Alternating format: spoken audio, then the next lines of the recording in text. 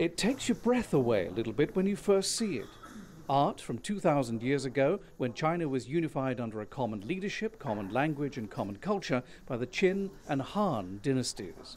This landmark exhibition, the largest and most important display of Chinese art in the United States this year, establishes a new milestone in the US-China cultural exchange. The centerpiece is the world-famous terracotta warriors excavated from the mausoleum of China's first emperor. Many of the 160 objects on display have never been seen in the West before. Rare ceramics, metalwork, textiles, sculpture, painting, calligraphy. It's a glimpse of life 2,000 years ago. It grounds you. It gives you new respect, extraordinary respect for Chinese culture.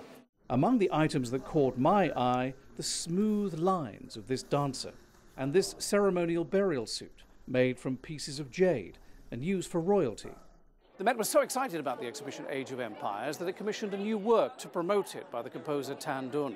It's called Symphony of Colors Terracotta, and it's getting its world premiere here at the museum.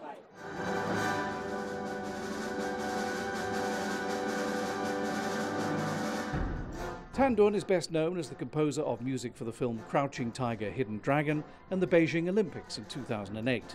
He says his new work is meant to bring to mind a bridge between the very ancient statues in the exhibition hall next door with something that leads us into the future. A beautiful marriage between the traditional Western high music and the court music from ancient times in China. I know him since 1986, but now he's really famous. I'm Japanese, but I love China. I can't get enough of it. So this is wonderful. Tan Dun wasn't giving interviews, but in the audience, a craftsman who produced his first set of terracotta drums. At the time, the composer was seeking to have a better understanding of how the earth sounds different in the West compared to the East. So what's he like as a friend?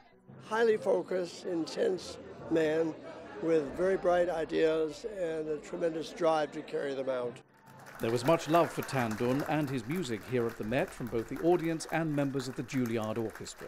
Now these 2,000-year-old artifacts are on display. Age of Empires is billed as the blockbuster must-see exhibition of the spring season. It's here until July 16th. John Terrett, CGTN, New York.